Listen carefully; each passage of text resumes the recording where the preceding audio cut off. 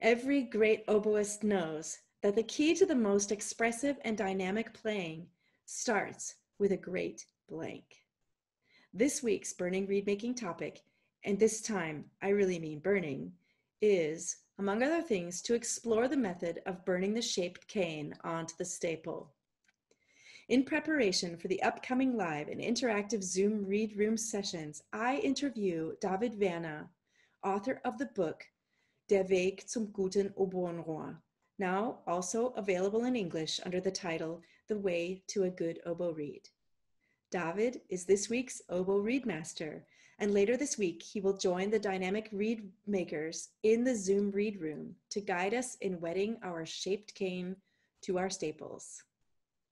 I'm Jeanine Krause from JK Double Reed Making and your host for the OBOE REED MASTER series. I want you to hang out with the world's best reed making experts and find out how they solve burning reed issues, so follow the link to stay in the loop. David is currently principal oboist at the Anhaltisches Theater in Dessau. In addition to regular solo and chamber music concerts, he is increasingly devoting himself to writing. If you haven't already, be sure to check out his German language blog, www.oboe-blog.de. It isn't just a blog, it's an experience. Aesthetically pleasing and well thought out, he informs oboists about new developments and products related to the oboe. Welcome, David. So normally at this time you would be playing in the orchestra. What are you doing instead, and where are you? Instead of playing in the orchestra at the moment because of Corona, I'm building a lot on my own house in Dessau, and we are now in, and now I can look for my oboe again and playing again the oboe and building reeds. So it makes fun again, and yes, now I can start. Well, congratulations on the new home. Great. Thank you, thank you. So when you picked up your oboe again and start playing, and in general, what is more important to you? Is it how you feel when you play or how you sound? I think the sound, but when it's too hard and only dark, the sound is good. But when I can't play the things I want to play, then I can't use the reed. So I think priorities is a little bit difficult to say. I think the both is maybe the best way, the way in between, the small point in between the big the great full sound and the that I can play everything I want, that I can play piano, that I play warm, that I think the way in between. Do these priorities shift at all based on the repertoire you're playing, where you are, or the size of the ensemble? Yes, of course, it shifts a lot. When I play an orchestra, I need full reed with a big sound because I have to play over 15, 20 strings. I have to play in a very huge concert hall. And when I play chamber music, there's maybe only one string or one clarinet I play together. And I have to play on a very flexible reed. I have to play on a very, yeah, very easy reed because I have to play more notes, longer phrases. I need a very easy read, and when I play solo, I have to play a very easy read because I have to. Yeah, maybe a Strauss concerto is very hard to play, and then when I play a Strauss concerto with a reed which I play in the orchestra, maybe I can do the first phrase, and after that I can't play anymore. I think that's why we need different for every situation. What's the very first thing that comes to mind if I say reed making? It's the important thing of playing the oboe, I think. All the thoughts are going around reed, reed making, reed building, I think, for every professional oboist. because it's the main thing. Because when the reed doesn't work, we have a problem when we have to play the concert in the evening. Just an interesting aside, I did a survey of 600 reed makers. They self identified as professional, semi professional, amateur, hobbyist. And the response in their needs and their desires and what they felt like they wanted to be better at, Mhm. there was no difference in Okay. the responses. I think an amateur you need a very, very, maybe sometimes a better reed than a professional. David, explain your reed making philosophy and has it changed over the years? Yes. Um, in the beginning, when I was a student and I began to build marines, I want to have reeds that sounds good, that play perfect, that everything is fine. I have to look very detail of it. And when you're later in an orchestra, you don't have the time because every evening you have concert and or playing an opera, and then you have to play on reeds that are not perfect, uh, but that works. And that has changed very early when you get in the orchestra or get in the professional concerts and doing a lot of it. Yeah. So my philosophy is that now not build perfect reeds, but build reeds that work. That work at first. That's the first point. The reed has to do all the things you want to do, and after that you can look if the sound is perfect. It's a different rent when I have a solo concert or um, a very big chamber music stuff like this.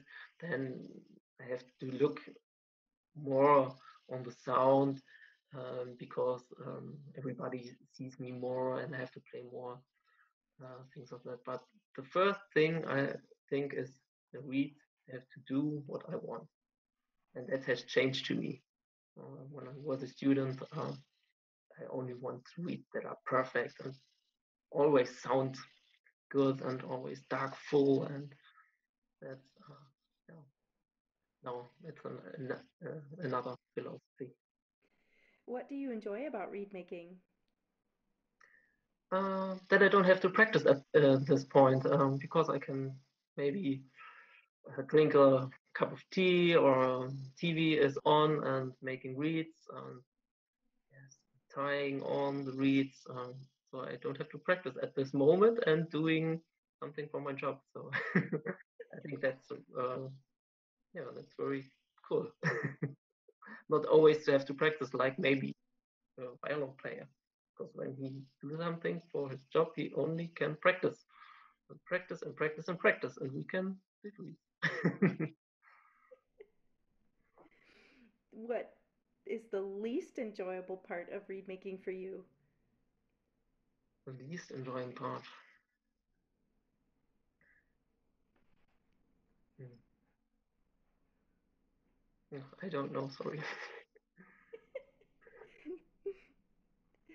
Have you taught reed making? And if so, what's the biggest mistake that your students make when they're making their own reeds?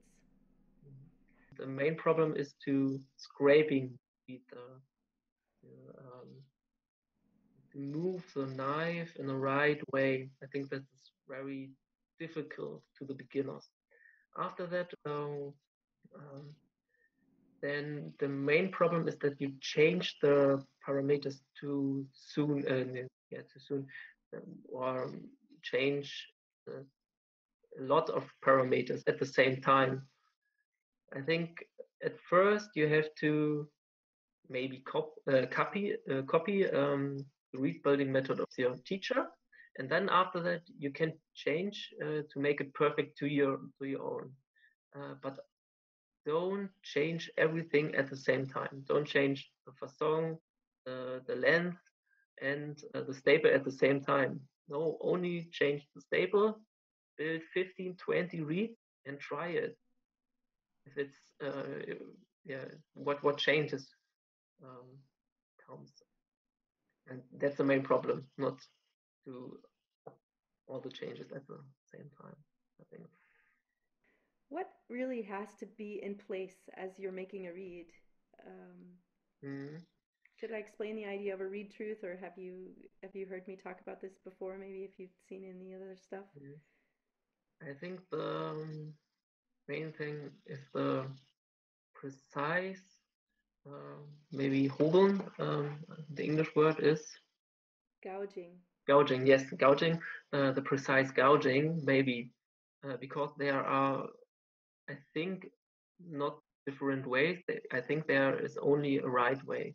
I'm not talking to gouging wet or dry, but there's a way you can do it or you do it wrong. I think such things are read truth. Um, when we come to tying on or burning or scraping, there are a lot of ways you can do and everything works. But on gouging, I think there are not so many ways. I think there are a lot of truth if you do it right or you do it wrong. Very interesting. I'll be curious to hear more about that. So, what are your most important tools? And, for example, maybe your favorite knife, or I have only one knife for scraping, and this knife, my oboe teacher uh, gave it to me when I was maybe 16 years old, and I have this knife till now. I'm now 34, so I think you don't need a very special knife. I think you need a knife that works for you and that is sharp.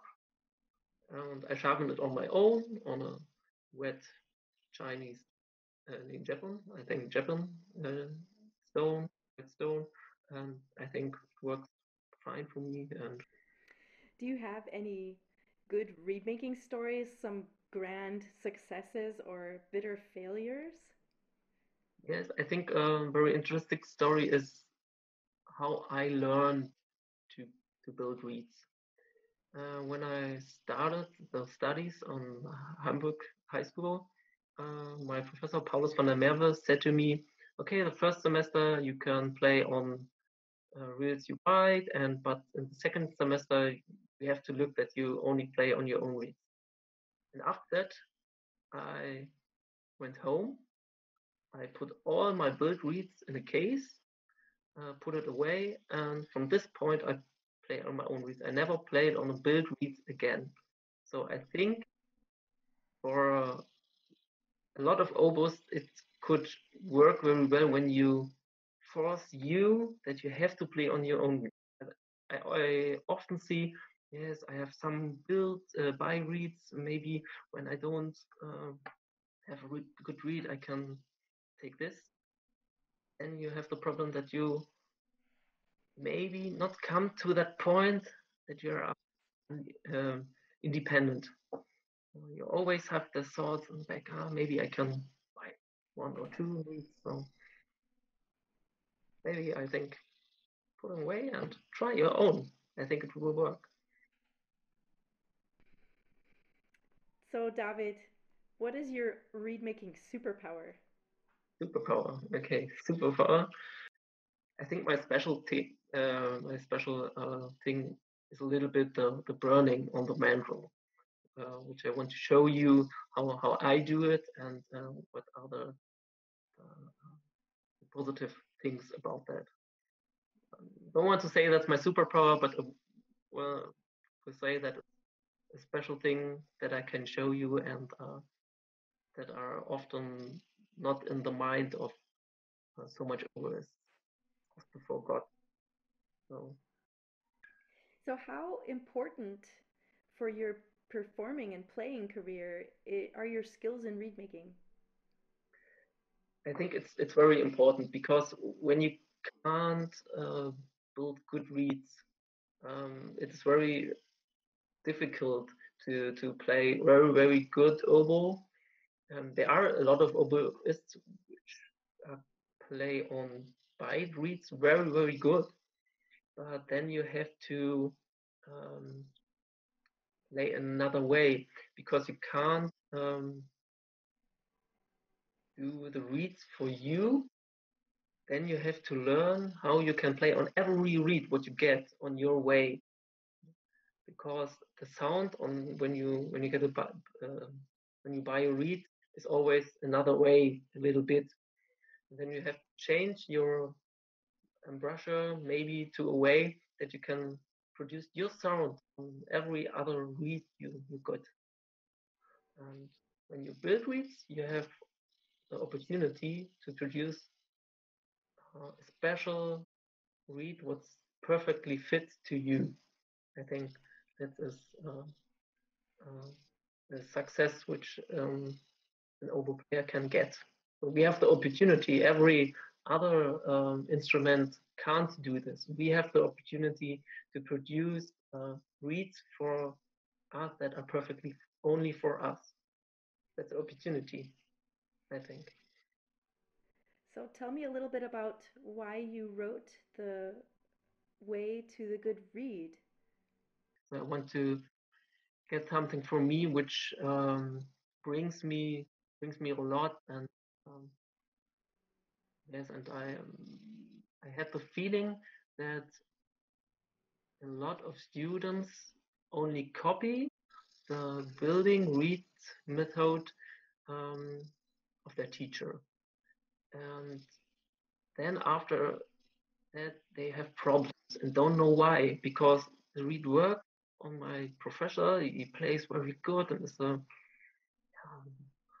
super oboist, and why I can't play on that reeds. And I want to give the students the opportunity to look what's behind, because in the past there are a lot of secret and somebody don't tell what's the secret of building reeds. Marvelous. It's been such a pleasure to get this chance to talk to you, David. We look very much forward to being able to work with you for these 2 sessions and perhaps many more in the future. Yes, I'm looking forward to it.